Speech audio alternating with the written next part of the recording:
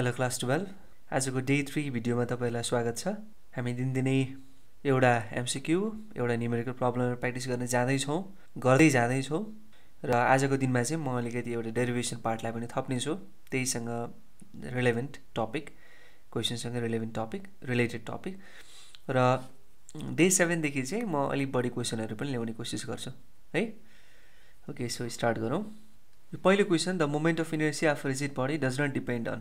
यो moment of इनर्शियालाई त म डिस्कस गर्दिन किनभने मैले रोटेशनल डायनामिक्सको एउटा पुरै सिरिज नै निकालेको छु र त्यहाँ मोमेन्ट अफ इनर्शियाका अरु डिफरेन्ट एंगुलर मोमेन्टमका धेरै कुराहरु गरिसकेको छु मैले। सो त्यहाँ गएर एकचोटी हेर्दिनु होला यदि तपाईहरुलाई यसमा अलिकति चासो लाग्छ भने। नभए म यसको रिलेसन लेख्छु र त्यही रिलेसनलाई डिस्कस गरेर यो आन्सरलाई यहाँ अप्सनलाई टिक गर्ने काम मात्रै गर्छु है त। ल I भनेको moment of inertia is equals to some of mr square some of I run from 1 to n। mi भनेको इन्डिभिजुअल पार्टिकलको मास र ri भनेको चाहिँ ith पार्टिकलको एक्सिस अफ रोटेसन देखिको डिस्टेन्स r भनेको है त। सो यसमा हेर्नुस् त यो m मा पनि डिपेन्ड गरेको छ मोमेन्ट अफ इनर्शिया र r मा पनि डिपेन्ड गरेको छ।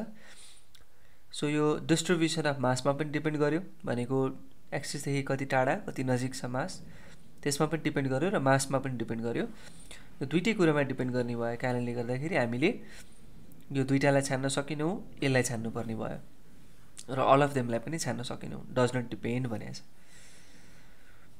न्यूमेरिकल प्रब्लममा हेर्दाखेरि हामी के देख्छौं यहाँ हेर्नुस् त two mercury drops each of radius r merge to form a bigger drop, calculate the surface of the energy भनेको छ खासमा surface energy है surface energy released।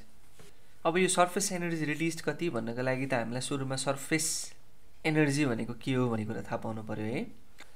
कुनै पनि तपाईको सानो डिस्कसन गर्छु यसलाई।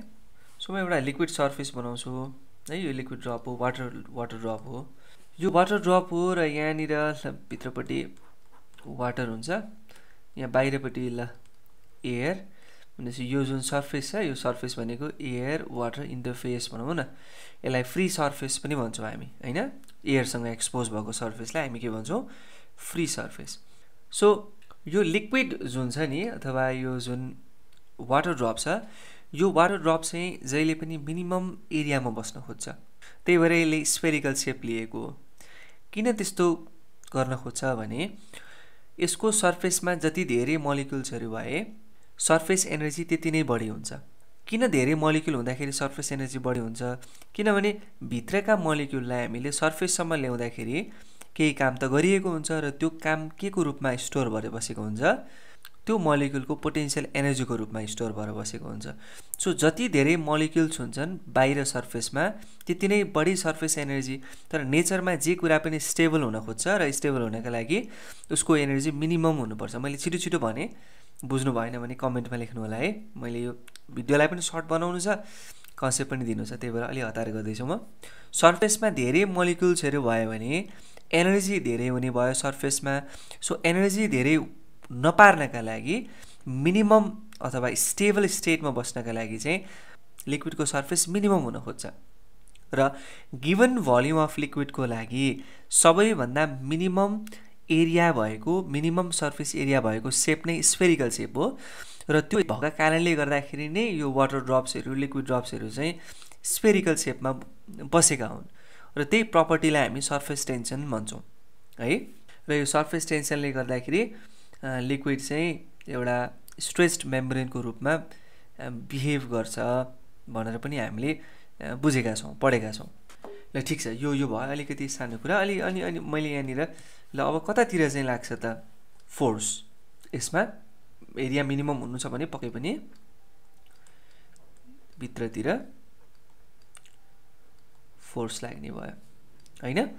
ल ठीक छ यो थियो लिक्विड ड्रपको कुरा। अब तपाईको यसको सट्टामा अरु नै केही भइदियो ल सोप भइदियो है सोप फिल्म अथवा सोप बबल। यहाँ सोप बबलमा के हुन्छ एकचोटी तपाईलाई यो बारेमा कतिको थाहा छ हैन। सोप बबल हामीले बच्चामा हुँदाखेरि निकै खेलेको कुरा हो यो। साबुन र पानीको सोल्युसन हो यो। यो सोपको बबलमा नि हेर्नुस् है, यो बाहिरपट्टिको भागमा पनि पानी हुन्छ, यो भित्रपट्टिको यो भागमा पनि पानी हुन्छ, यो बाहिरपट्टिको भागमा पानी, यो भित्रपट्टिको भागमा पानी हुन्छ र यहाँ सबैतिर एयर हुन्छ र बाहिर सराउन्डिङमा त एयर छँदैछ। यहाँ बाहिर सराउन्डिङमा पनि एयर छ, यहाँ भित्रतिर पनि के हुन्छ अरे एयर हुन्छ र यहाँ दुईटा वाटरका सर्फेस छन्, यहाँ एउटा माथिपट्टि बाहिरपट्टि र एउटा भित्रको एयरसँग कन्ट्याक्ट हुने भित्रपट्टि। सो टु फ्री सर्फेसेस हुन्छन्। सोप बबलमा चाहिँ के हुन्छन्, टु फ्री सर्फेसेसहरू हुन्छन् है। यो कुरा चाहिँ हामीले याद राख्नुपर्ने हुन्छ। लिक्विड ड्रपको केसमा 1 फ्री सर्फेस, अनि वाटर बबल सोप बबलको केसमा चाहिँ to free surfaces.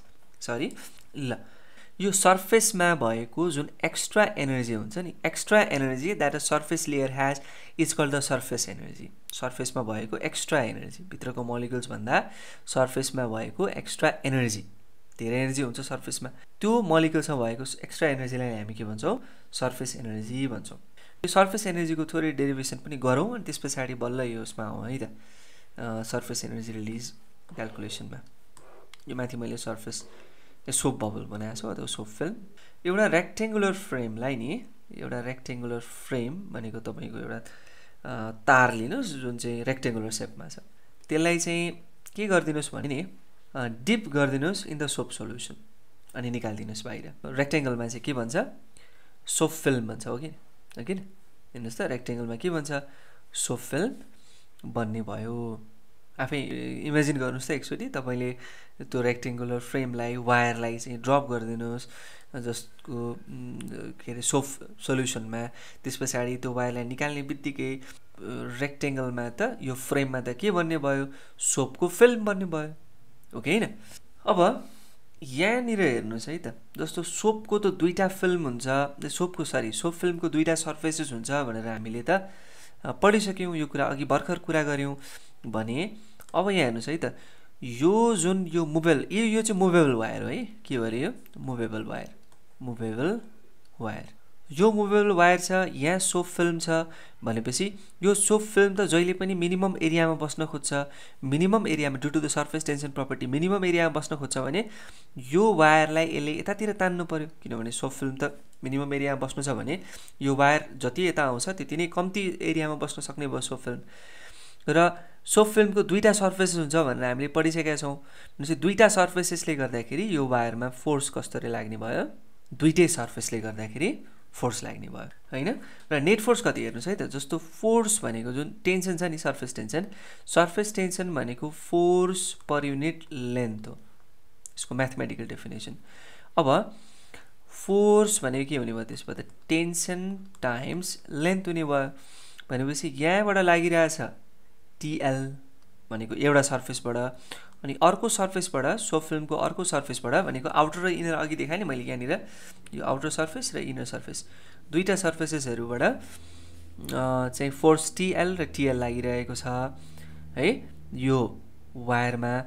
So टोटलमा force कति लागिरहेछ, 2TL फोर्स लागिरहेको छ, ठिक छ। अब हामी सपोज के गरौँ भने नि, सपोज हामी यो वायरलाई यतापट्टि तानौँ, एफ फोर्सले एक्सटर्नल फोर्स लगायौँ, हामीले कति लगायौँ, एफ भन्ने फोर्स एक्सटर्नल फोर्स लगायौँ र बिस्तारी तान्यौँ, एकदमै बिस्तारी तान्यौँ। कति डिस्टेन्ससम्म लग्यौँ तानेर, एक्स डिस्टेन्ससम्म लग्यौँ। कति डिस्टेन्स, ल यहाँनिर म बनाइदिन्छु ल, एक्स डिस्टेन्स तान्यौँ है। यहाँ मैले एउटा कुरा भन्न छुट्याएको छु, यसको लेन्थ एल हो है, यो मुभेबल वायरको लेन्थ एल हो, त्यही भएर यसमा टिएल टोटल 2TL फोर्स लागेको। ल मैले यतातिर बाहिरतिर ताने, एकदमै स्लोली पुल गर्दैछु म है। अब कहाँसम्म पुऱ्याएँ तानेर, एक्स डिस्टेन्ससम्म पुऱ्याएँ, यति डिस्टेन्स पुऱ्याएँ भनेपछि मैले कति काम गरेँ अथवा एक्सटर्नल फोर्सले कति काम गर्यो, त्यो भनेको फोर्स टाइम्स डिस्प्लेसमेन्ट हो। फोर्स कति गरिरहेछु म, जति फोर्स यतातिर लागिरहेको छ त्यति नै फोर्स म यतातिर लगाइरहेको छु, ओके। ब्यालेन्स गरिरहेको छु मैले, सोप फिल्मले लगाएको फोर्सलाई मैले ब्यालेन्स गरिरहेको छु अथवा एक्सटर्नल फोर्सले ब्यालेन्स गरिरहेछ। त्यो फोर्स कति नै छ अरे, 2TL नै छ अरे, अनि हामीसँग एक्स अलरेडी छ। सो यसो लेख्न पाइयो, T × 2LX लेख्न पाइयो, यो भने के हो work done by the external force. यो जुन वर्क डन हुन्छ यो वर्क डन चाहिँ जुन नयाँ सर्फेस बनेको छ नि यो सोप फिल्मको, किन यहाँसम्म आइसके पछाडि त्यो सोप फिल्मको नयाँ सर्फेस बन्यो। पहिला यहाँसम्म थियो surface of the soap film, अब सोप फिल्मको सर्फेस यहाँसम्म छ भनेपछि जुन नयाँ सर्फेस बन्यो त्यो सर्फेसको पोटेन्शियल एनर्जीको टर्ममा स्टोर भएर बस्यो। This work done is stored in terms of the potential energy हैन अफ द न्यू सर्फेस।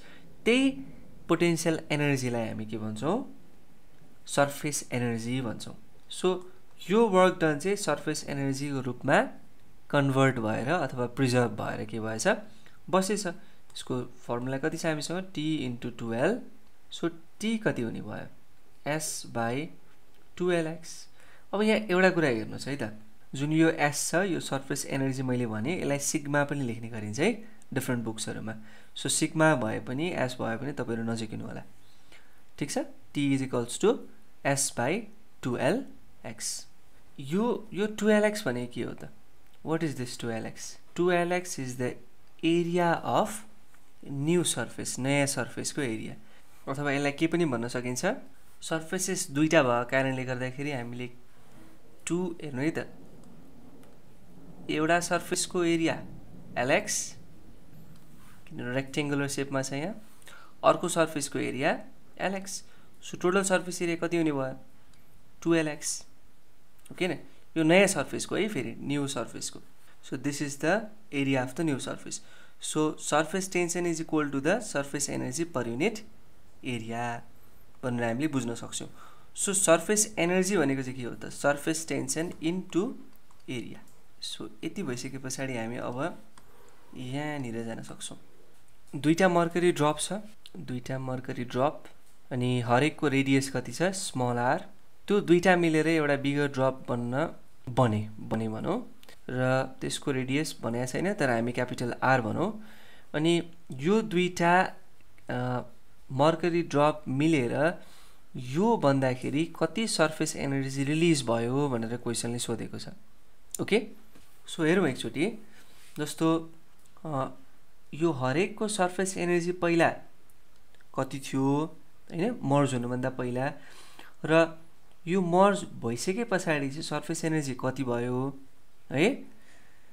अनि त्यो दुईटा थाहा पाइसकेपछि हामीले त्यसको डिफरेन्स गर्ने बित्तिकै कति सर्फेस एनर्जी रिलिज भएछ त्यो कुरा थाहा पाउँछौं, ओके हैन।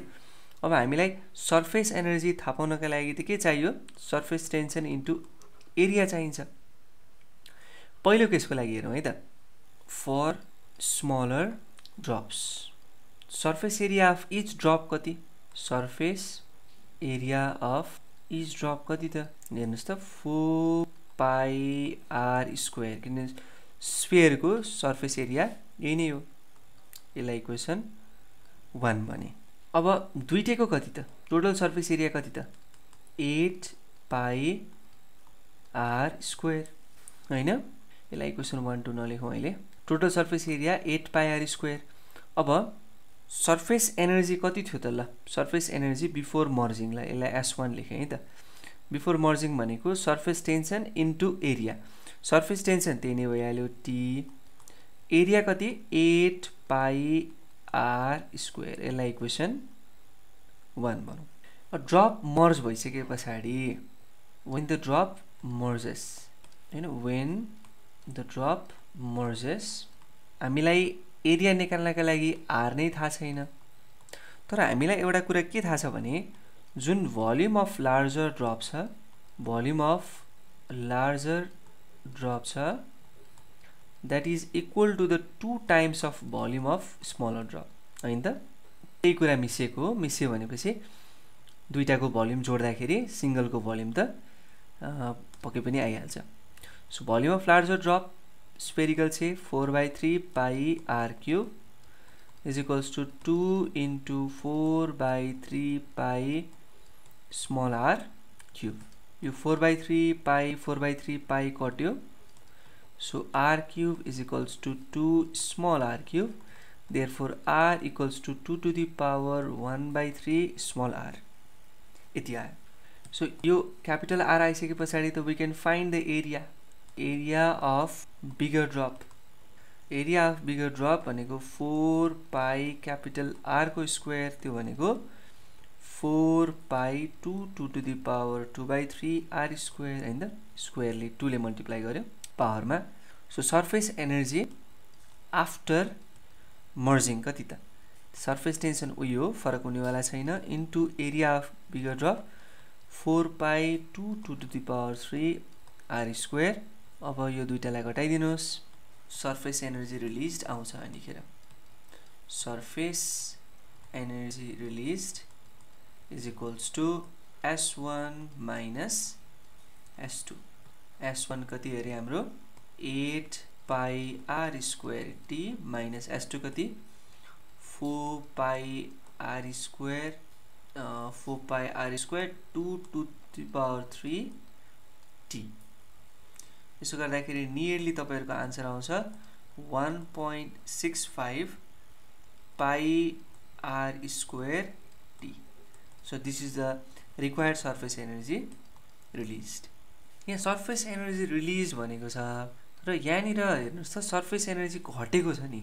पहिला t into 8 pie are square, पछि t into 4 pie 2 to the power 2/3 are square. पक्कै पनि यो टर्म त यो भन्दा कम नै छ, ओके। ल भन्नुस् त यहाँनिर इन्ट्रेस्टिङ कुरा छ है, दुईटा स्मलर ड्रप चाहिँ मर्ज भयो भने यिनीहरू दुईटाको हेर्नुस् त, यिनीहरू दुईटाको इन्डिभिजुअल सरफेस एरिया जोड्दाखेरि यसको सरफेस एरिया भन्दा बढी हुँदो रहेछ। यानी कि यिनीहरू दुईटाको इन्डिभिजुअल सरफेस एरिया जोड्ने हो भने हैन, यसको सरफेस एरिया चाहिँ यो दुईटाको सरफेस एरियाको सम भन्दा कम हुँदो रहेछ, okay. So the surface area energy releases, surface energy त रिलिज हुनु पर्यो, किनभने सरफेस एनर्जी त यिनीहरू दुईटाको चाहिँ जोड्दाखेरि सरफेस एरिया ज्यादा छ भने पक्कै पनि सरफेस एनर्जी ज्यादा छ। यसको सरफेस एनर्जी कम छ किनभने सरफेस एरिया कम छ यो दुईटाको भन्दा, यो सिंगलको, यो दुईटाको जोडेर भन्दा यो सिंगलको के छ कम छ। सो कम छ भने यो दुईटा मिक्स हुँदाखेरि यो सरफेस एरिया एनर्जी कम हुनका लागि त केही सरफेस एनर्जी रिलिज भएछ हैन, सायद त्यो हिटको फर्ममा रिलिज भयो होला, हिट एनर्जीको फर्ममा रिलिज भयो, okay. So this is interesting है, यो कुरालाई चाहिँ तपाईले ख्याल गर्नु होला। सो आजलाई यति गरौँ। यसमा केही बुझिएको छैन भने ठिकै छ, हामी भोलि पनि गरिहाल्छौँ। यदि बुझिएको छैन भने कमेन्ट गर्नु होला, हामी भोलिको सेक्सनमा त्यसलाई डिस्कस गरेर अनि बल्ल डे 4 प्रिपरेसन क्वेसनमा जाउँला है त। हस्, थ्यांक यू।